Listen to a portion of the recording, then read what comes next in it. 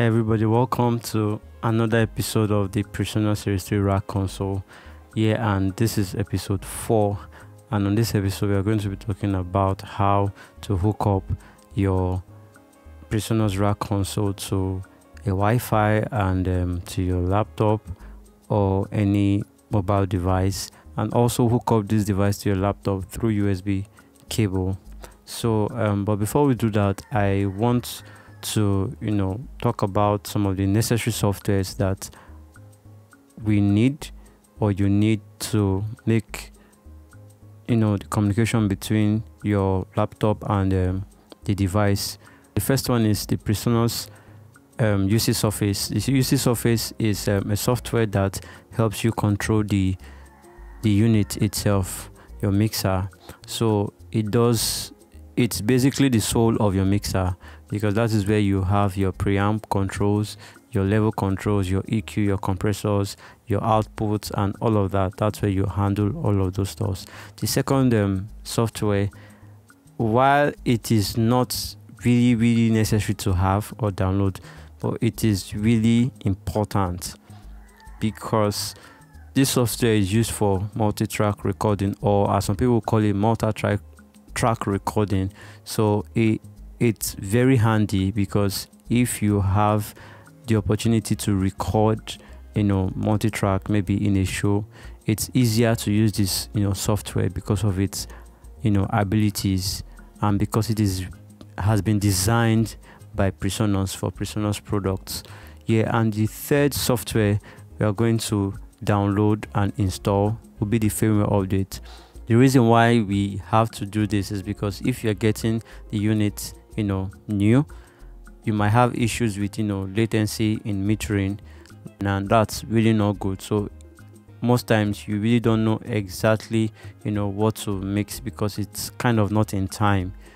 So it might be an issue mixing for someone like me. So I don't know about you, but I really do not want an issue like that. I want to make sure that I have instantaneous metering while the sound is coming into the console. I can see the signals on my laptop, iPhone, or any device at all.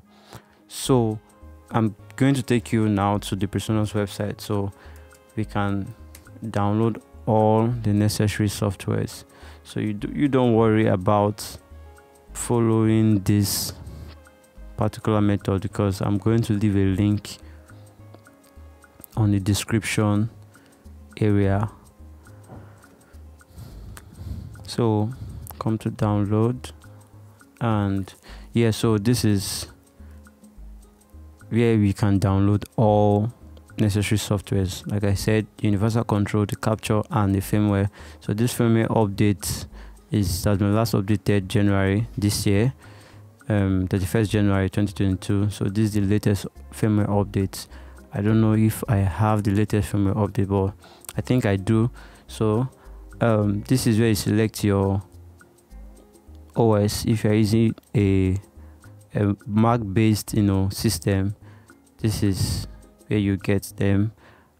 Select your OS, and it gives you the appropriate software for that OS, so it works. There's no issue. Then if you're using Windows, you can select from this. I don't know who use XP these days, but never can tell. So but this is the software, and this is their latest release. So this was released May 10, 2022, September 2021. So capture has always been very useful. So I don't think there's much update that would be needed. But UC control has been a bit buggy here and there, but lately it's been working perfectly well for me. So you have to download this. Once you click on it, it downloads. So I have them downloaded already, so I don't need to download again. So you download all three. Once you are done downloading all three, then you can install. So the first thing you need to install is the universal control software, and I already have mine installed, and it looks like this. So right now you can actually check for demo you can click on this. So it gives you a demo, letting you know how the interface would look like if you have your own installed.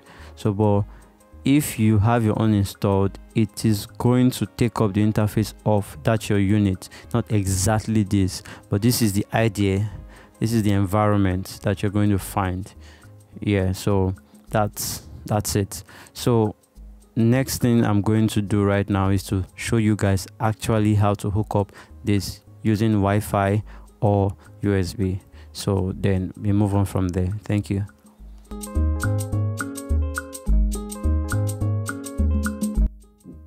So to connect this unit wirelessly, you need three things. One is the console itself. The second thing you need is a router. This is mine. And the third thing you need is an Ethernet cable, just like this. So I'll be connecting this console to the router with the Ethernet cable. So let's do that now. First of all, you want to power on the unit, putting it on. Then while you're waiting for it to come on completely, you want to connect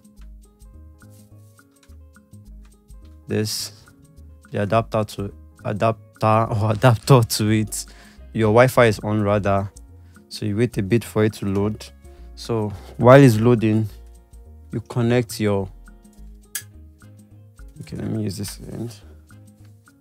You connect this guy here to one of the LAN inputs. I hope you can see. Okay, yeah. So you connect it to one of the LAN inputs. Then you connect the other end on the control area here, not the USB, not the network audio, the control. So it clicks. Once it clicks, it begins to blink. The light here begins to blink. So you know that the connection is working. So the next thing we have to do now is to head over to your laptop or your phone or whatever device you're using. Then you find this network. It's as simple as that. So this is how you hook up the Presonus 32R to a network so you can control wirelessly.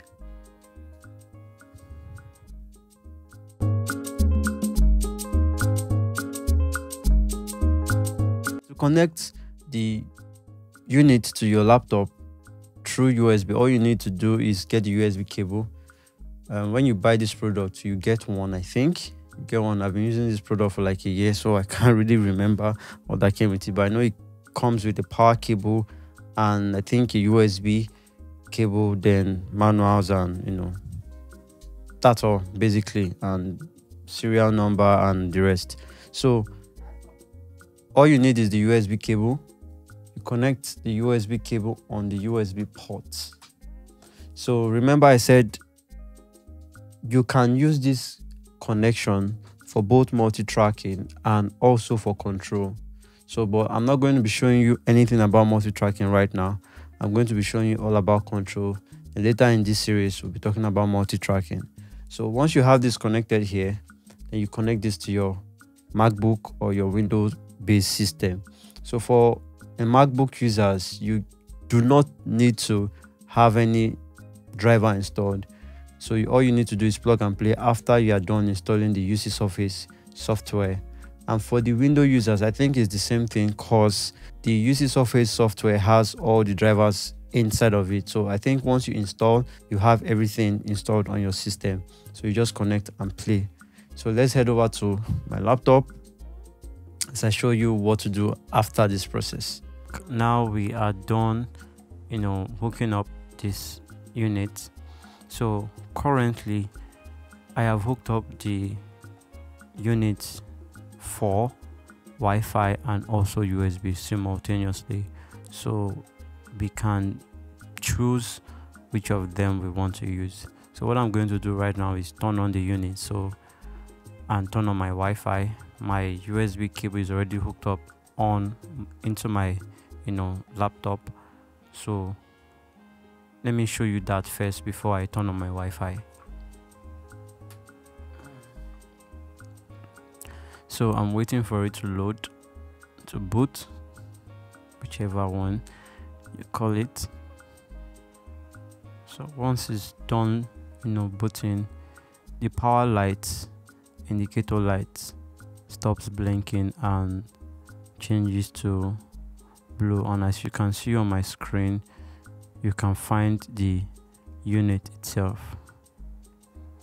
So this is exactly what you see, and it tells you my serial number, which I'm going to hide, and it shows you every other thing. It shows you the format, output, input, clock, source, sample rates. So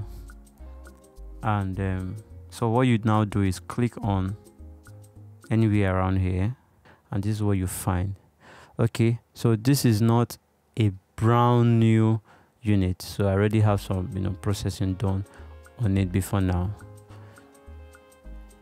So let's move to updating. So now let's move to updating this unit.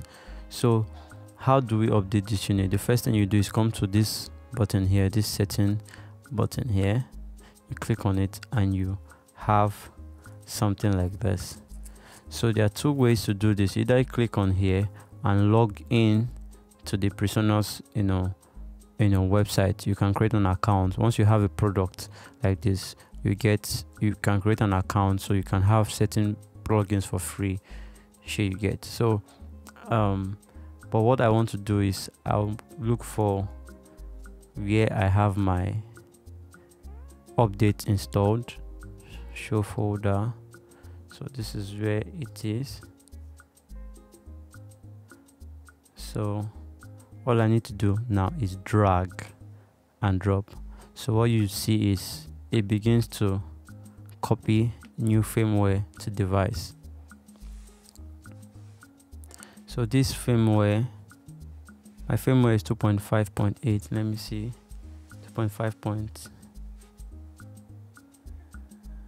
Okay, this looks a bit old, but let's see what happens. Firmware version 2.5.844. okay, I think it's the same, just that the one is not there. So it's copying new firmware to device. So while it's doing this, your power button, your power indicator light begins to blink kind of yellowish white color. So you just have to hold on, and once your control is connected, once the UC surface is connected to your laptop, and once they are both synchronizing properly, the control indicator light shows blue, from red to blue. So don't forget that it shows blue. So while we wait, we have like 30 seconds more for that information for the update to be complete.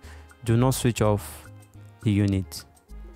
Do not switch off the unit, and make sure the light is not going off anytime soon. So it would be best you have a UPS, so because of, you understand what I mean.